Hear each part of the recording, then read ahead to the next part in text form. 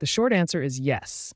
You can install third-party apps on Hisense Vidaa TVs, but it's significantly more complicated than on other smart TV platforms. Let's explore why this is the case and what you need to know. Hisense Vidaa TVs run on Vidaa OS, which is built on Linux rather than Android. This creates a more closed ecosystem compared to Android TV systems.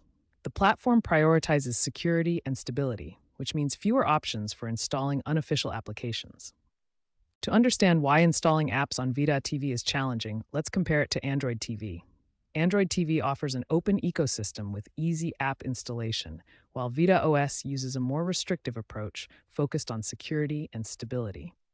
Recent firmware updates in 2025, particularly for Vidaa U6 and U7 models, have significantly tightened security protocols. These changes have made many older sideloading methods obsolete, requiring users to find new approaches for third-party app installation. The success of installing third-party apps depends on three critical factors: your TV model, the firmware version, and your geographic region.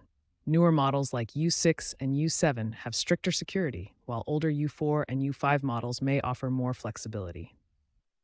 So while third-party app installation on Hisense Vidaa TVs is possible, it requires more technical knowledge and patience compared to Android TV systems.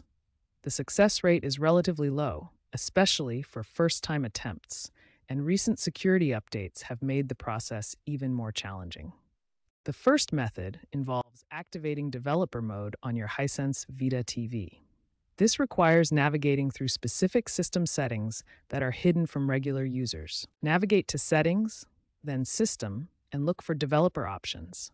This menu may not be available on all Vidaa TV models, particularly newer ones with updated firmware. Important limitation: this method only works on specific TV models and firmware versions. Many newer Vidaa systems have restricted or removed developer access entirely. The second method is USB sideloading, which involves downloading APK files to a USB drive and installing them through a file manager on your TV. Popular applications that work well with this method include Kodi Media Center and VLC Media Player. These apps have shown good compatibility with Vidaa TV systems. The third and most reliable method is screen mirroring and casting. This doesn't install apps directly on your TV, but allows you to access content through your smartphone or computer. Casting technologies include Miracast for Android devices, Chromecast for Google ecosystem, and AirPlay for Apple devices. These provide the most stable way to access additional content. Before attempting any installation method, it's crucial to understand the security risks and follow best practices to protect your TV and personal data. Always back up your TV settings before attempting any modifications. Only install applications from trusted sources to avoid malware, and be aware that these methods may void your warranty. Success rates vary significantly by TV model and firmware version. Developer mode works on about 34% of attempts.